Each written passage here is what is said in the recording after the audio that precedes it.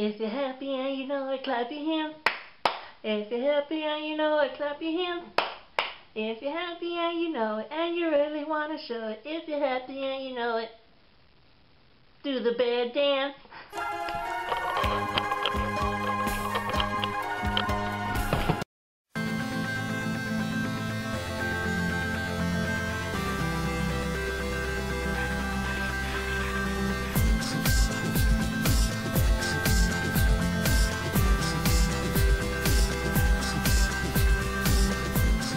Waited for hours, watching the day go by. Hi, the Many Shades of Gay. This is Zach, and I am your Thursday. This is the premiere of Zach's variety show, where there will be lots of things I will talk about. Some may be up your alley, and some may be up mine, but we all share the same alley, don't we? We're going to start this off with the hottie of the week. Now, let me tell you something. I don't need to know a man's name for me to fall in love with them or have fantasy dreams. They just have to look hot. And as you know before from my, my turn-ons and turn-offs video, I enjoy me a man with blonde hair and blue eyes, and let me tell you something, this guy is no exception. He has been seen in the preview for I Am Number 4, and he's also going to be the main star in Beastly. Oh, I just had to put a picture up. Here is a picture of this hottie. He is like a biscuit. I will smother him with butter and eat him up from head to toe. Let me just tell you something. He is my future baby daddy. No, you know, Enough about that before I queef. So we're going to first start off with the word I made up. I was inspired by the People's Choice Award. The word is floating. Has 3 definitions. The first one, emotionless human. Second, slut bombing. And third, the act of having a twat for a face. Example, Kirsten Stewart. And if you've seen the People's Choice Awards, you know why I think she has a twat on her face. Okay? You win an award, and it's the people who voted for your ass. You look at them and say thank you. Even the people looking at you through the fucking TV. Okay, no, this is her. She wins the award. Oh, thank you. Look, this is my side profile face. Oh, yes. Bitch. Okay, the book is called Totally Joe. It's written by James Ho, or Howie, the writer of Bunnicula, which is the vampire bunny rabbit. I love those books. But Totally Joe is a great book. It's a coming-to-age story about Joe. And the way it's written is written where each chapter starts off with the letter of the alphabet. So it goes from A through Z. And each chapter, either the subject or the topic, starts with that letter of the alphabet. Like they have B is for boy, H is for Halloween, and etc. It's a great book to give to little boys or anyone who's having a hard time coming out or just wants help being themselves. I'm 28. This is for young adults. I love it. Easy read. Anyone can read it. I love it.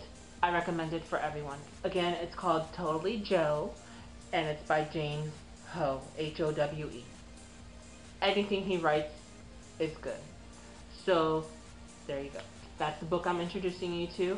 Every week I'll introduce you to a book. It could be it's either by a gay author or a gay type of, or a gay genre book. Sorry, I didn't have a lot of liquids today. Okay, there's that. And last but not least, in writer's block, the gay word of the week, which I want you to add into your vocabulary, is for all you dick lovers out there. It's called addicted, which means the art of being addicted to cock. So if you love cock, if you love eating cock, if you love sitting on cock, if you love tasting it, if you love playing with it, if you love stroking it up and down, then start using the word addicted. So if they say, so what are you addicted to? You'd be like, I am addicted to dick. And it's spelled A-D-I-C-K-T-E-D. There you go. I hope you enjoyed this writer's block. Stay tuned for next week's writer's block. If you have any favorite words or any books you want me to talk about, leave it in the comment below, and who knows, that might be in next week's video. question that I'm going to ask you, the audience, is who's your best gay role model of 2010?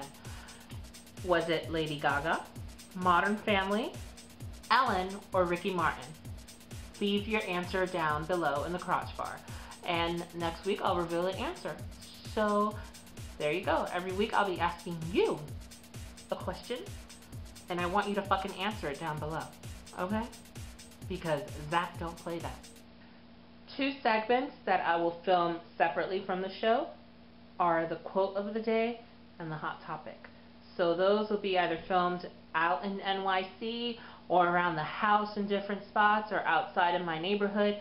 So those I'll have different film reels for, and I will add them in now. The first one you'll see is the hot topic, and then the second one you'll see is the quote of the day. Enjoy. Hi everyone. I just have to say something that's really pissing me off. It's my hot topic for this week. Homosexuals who use the word fag. You know, never gonna stop if the homosexuals don't stop saying the word fag. I just don't understand sometimes. It's like if you ever wanted to stop or you ever not want to hear it again, stop saying it yourself. Fucking bitch. Anyway, I gotta go. This is my stop. But that's my hot topic. Do you know anyone who uses the word fag that's a homosexual? I find it offensive myself, and I'm a homosexual. Now we're going to go on to the quote of the day. Quote of the day comes from this movie. I think it was a movie or a TV show. I don't know. It is, start with a shower. You smell like you were fisting a cunt. I mean, wrong. I'm sorry. Oh, I know where it's from now, talking about cunts. Californication. Okay. It was the lawyer, but this is the quote. Start with a shower. You smell like you were in a fisting contest. Okay. On today's WWZD, which stands for What Would Zach Do?, the question asked to a random audience was, there's a baby lying in the middle of the street in NYC on a cold, snowy day. What would Zach do? Here are the answers. He'll just keep on walking till he gets to Mickey D. He doesn't give a shit. He's one selfish son of a bitch. If ZC Angel was to see a baby in the middle of the street, what do you think he would do? If ZC Angel was to see a baby in the middle of the street, I think he'd get out of the car and kick it. If ZC Angel saw a baby in the middle of the street, what do you think he'd do? If that mother saw a baby in the street, I know he would pick it up, take it home, and put it in a damn stew. I know you did it to my kid! You did it to my kid! Now you can leave your answers down below. What do you think I would do in that situation? Now my favorite segment of them all, bitchin' in the kitchen. This is the way where the man or woman gets to their man or woman's heart through the stomach. Some of them get them through the balls or just fist them. But I love feeding my man and he loves my food.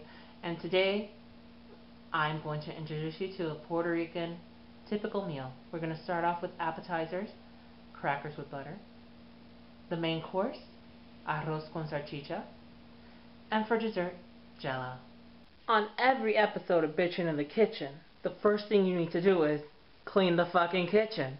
As you can tell, it's a fucking mess. This is what I get for not having a fucking cleanup crew. I'll be right back in a minute. Oh. I hope you love my new accessory. It's going to be in every show from now. It is my new bear hat that I got from my favorite cousin, Samantha. And it's tying in with Care Bear of the Week. Care Bear of the Week goes to Sunshine Bear. Because even though today looked like shit in the morning because of the snowstorm we had last night, the sun came out and melted away most of the snow, and I was able to go to the store and get me some toasted bread and coffee. So thank you, Sunshine Bear, for bringing the sunlight down. Care a lot place where you can go and finger your boyfriend Caroline. The place where you can go and suck on your dick. Treat it.